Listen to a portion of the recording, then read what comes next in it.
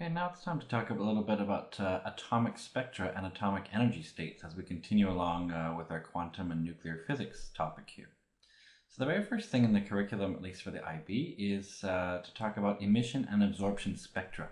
A lot of students, I think, have trouble understanding what's the difference between them. So I thought this diagram right here might help.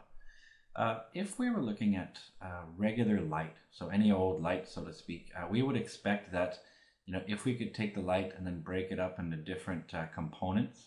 See, this light right here, by the way, would look white right now. And that's because our eyes detectors get a little bit confused and we see all the different wavelengths, so we think it looks white.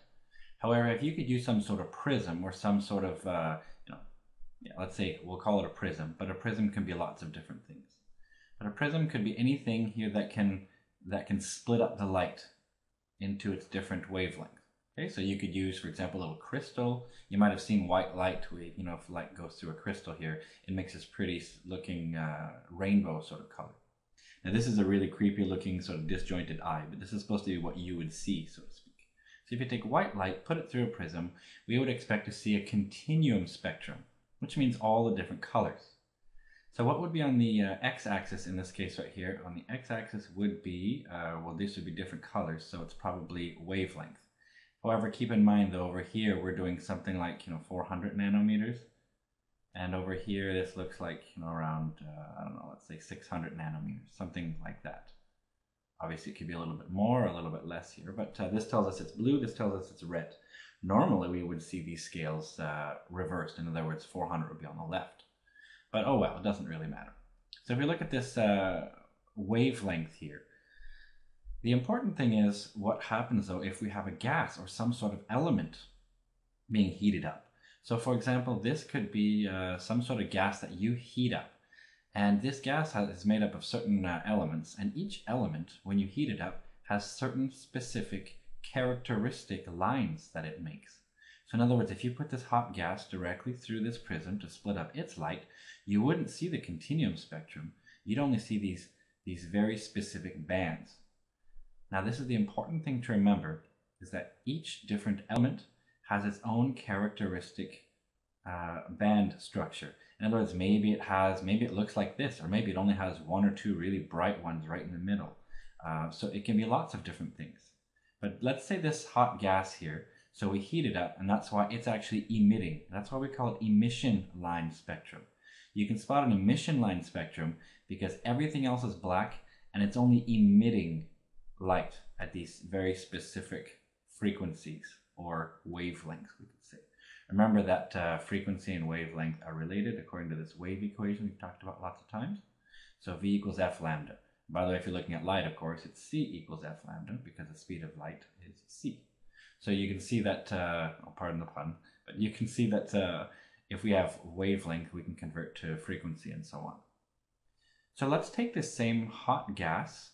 Let's assume it's the same exact gas, but this time it's no longer hot. So you're not zapping it or exciting it or anything. You've just got it cold. So that would be the example here for a cold gas.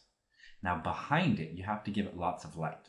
So imagine you've got your sort of regular white light bulb here. So this light bulb wants to give off the continuum spectrum. See, it's got all the different colors there. But what this cold gas does, now let's assume it's the exact same gas as the hot gas. So what the cold gas will do is, rather than emit these specific lines, it will actually absorb these lines. So it's almost like it eats them up. So if you look with a light, with cold gas, again through your prism and to your creepy looking eye, then you have the exact same placement of these different key features from our emission line, only this time we're going to see all the colors behind it. See, all the colors, the red all the way to the blue, came from the white light. However, the parts that are missing are what the gas did. So hopefully you can see the importance of this, that by looking at a gas, whether it's a hot gas or a cold gas, it'll still do the same things at the same wavelengths or frequencies. Okay, so we can actually spot different things. So everything has its own sort of footprint, as it were, or fingerprint, I guess. So the next thing to talk about is atomic spectra and energy states is emission and absorption spectra, and how these are evidence of quantization of energy in atoms. So what I want to do is show you something with what we call energy levels. So let's just say this right here now would be an energy level diagram is what it's often called. And if we look at an energy level diagram, maybe I'll put things in electron volts instead. So here on this scale, the x doesn't really matter. Okay, so we don't really care about what the x is. But over here, this is going to be called n equals 1, and we often call this the ground state. I'll explain what I mean by this in a second. So this right here, let's just say we give it a value of, normally it's minus 13.6 eV. And then way up at the top right here, this will be 0. So this right here will be kind of n equals infinity. So this will be like a really high number here. And then we might have other things. So I'm actually drawing for you, for example, what it is for hydrogen. So for a hydrogen atom, let's see here, this would be minus 3.4, for example, would be n equals 2. And we have another one at n equals 3. And we have lots of different n values, by the way. So this here could be minus 1.5. Now some people first of all ask, why is it that these numbers are negative? Okay, so why is the lowest one negative? This has something to do with the concept of potential energy.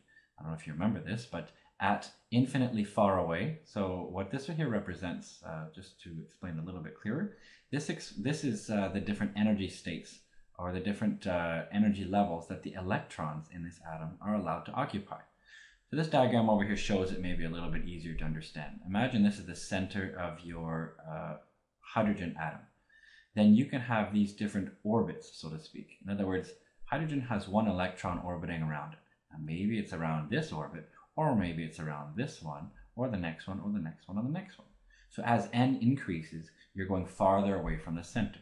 So obviously, n equals 1 is probably that's this closest one. So we call that the ground state, the closest one.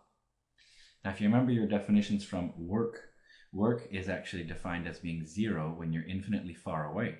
And when we talk about potential energy, when you're really close, well, the potential energy is low, and as you go, it's high, and as you go further away, it's supposed to get lower.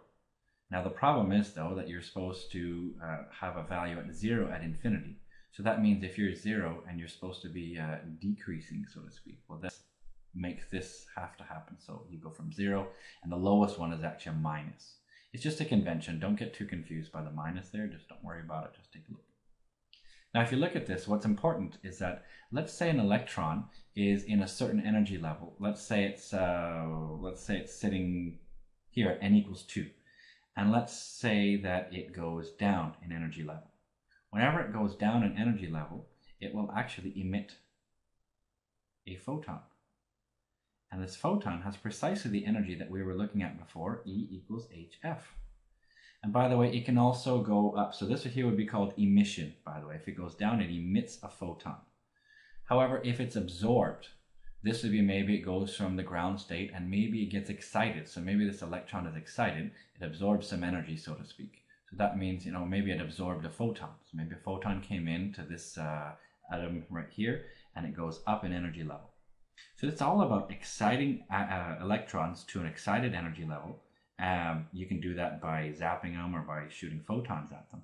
They go up in a higher energy level, and eventually they actually go back down in energy level. And when they go back down, they emit photons of this exact energy. So why is this feature right here, why does that actually tell us that quantization of energy? Well, we can talk about that. I would say actually that because, maybe I'll write it down. So because we only see certain emission absorption lines, that means only certain energy levels allowed. That's really why. Okay, so it's really important to understand this, that because we only see certain emission lines, these lines right here, because we only see certain ones of those, that tells us that they can only be in certain energy levels. And certain energy levels tells us that they're quantized.